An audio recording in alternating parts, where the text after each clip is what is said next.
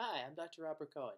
Today I'm going to show you how arithmetic and geometric sequences work. Let's start with arithmetic sequences.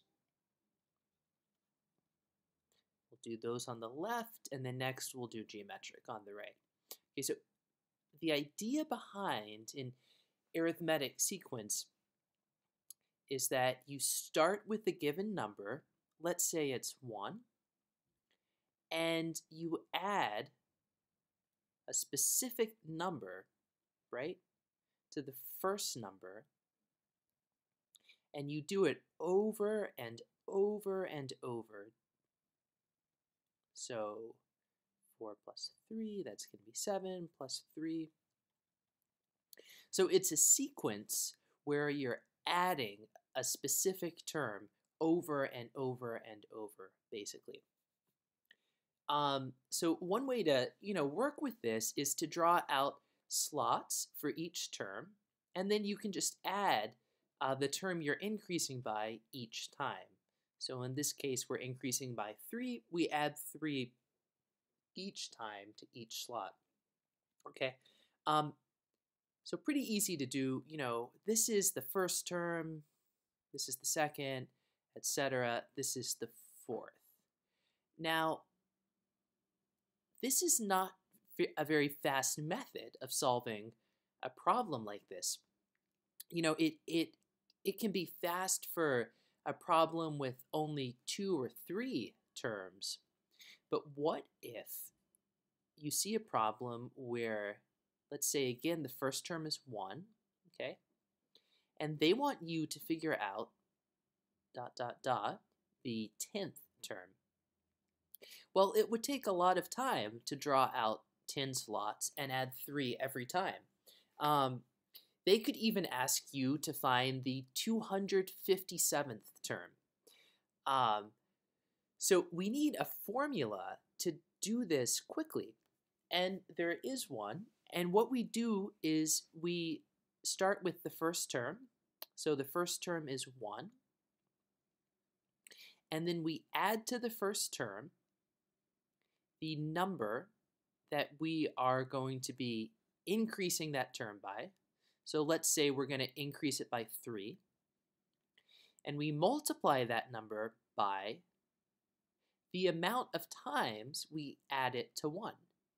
So if we want to figure out what the 10th term is, we're going to be adding 3 9 times. In formulas, you'll see this represented as n minus 1, the final term minus 1. Because look at this example. If we want to figure out the 4th term, we're adding 3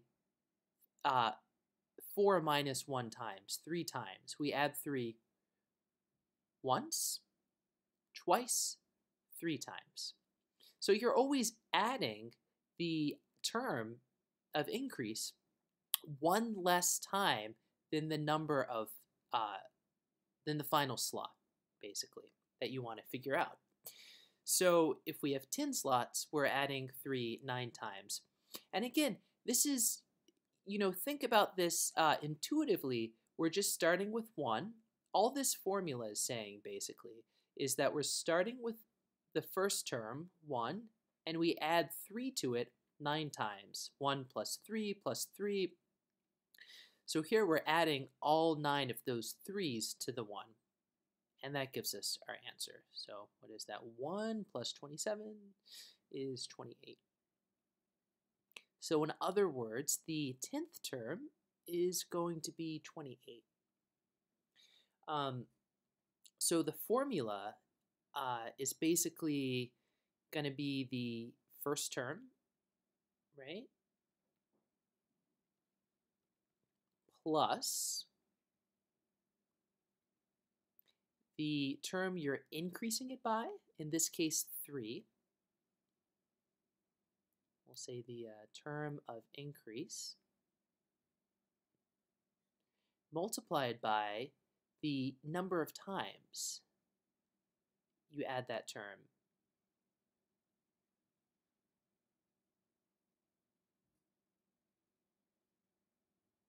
And so this is what the formula is doing, and this is the n minus 1. Because if you want to take, again, the final term, the nth term, the 9th term, 10th term, it's always the number of times you add the term of increase will be the nth term minus 1, as we've seen here. So that's it. That's how you do in arithmetic sequence. So let's look at a geometric sequence, which is pretty similar. So let's say we start with 1. That's our first term. And then, we'll do the same thing, but a geometric sequence, instead of adding a term, right, you're multiplying by a term. So let's say we multiply by 3. So now we have 3, we multiply by 3 again, we have 9, we multiply by 3 again, we have 27. So if every term is being multiplied by something, geometric sequence. If every term has something added to it, arithmetic sequence. So on a small problem where you don't have many slots, you can quickly just draw out your slots and do the math. But again, on a big problem, and you will see big problems, you need the formula. So for example, if the first term is 1, and we're going to multiply by 3 again, let's say we want to figure out the 10th term. So how do we do this? Well, like with the arithmetic sequence, we start with 1, and then instead of adding 3, we're multiplying by 3. So we say 1 times 3, and how many times, we want to ask how many times are we multiplying 1 by 3? We're multiplying 1 by 3. In this case, we multiply it 1 by 3 3 times. 1, 2, 3. 1, 2, 3. That's the n minus 1 again. The final term, basically, that you want to figure out, you subtract 1 from. And that gives you how many times you're multiplying the term by. I'm sorry, it's 3 to the, so what you're doing is you're saying 3 times 3 times 3, right? So you're just getting all those 3's in, and it goes on 9 times. You get the idea. So we're multiplying 1 by 3 9 times. So what we do, instead of writing out all those 9 3's, we just use an exponent, which is saying the same thing. This gives you a very large number, relative to where we started, 19,683. So that means the 10th term is going to be 19,683. So the formula then, and this makes sense. Again, we're taking the first term and we're multiplying it by 3 9 times to get to the 10th slot. So if we want to write this out as a formula, you can think of it, it would be something like the first term is what, right? Multiplied by the, I'll call it again, the term of increase. You could also call it the multiplier.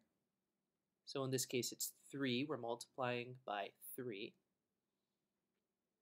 And you multiply that by the number of times. I'm sorry, you raise that to the number of times raised to the number of times you multiply by that term.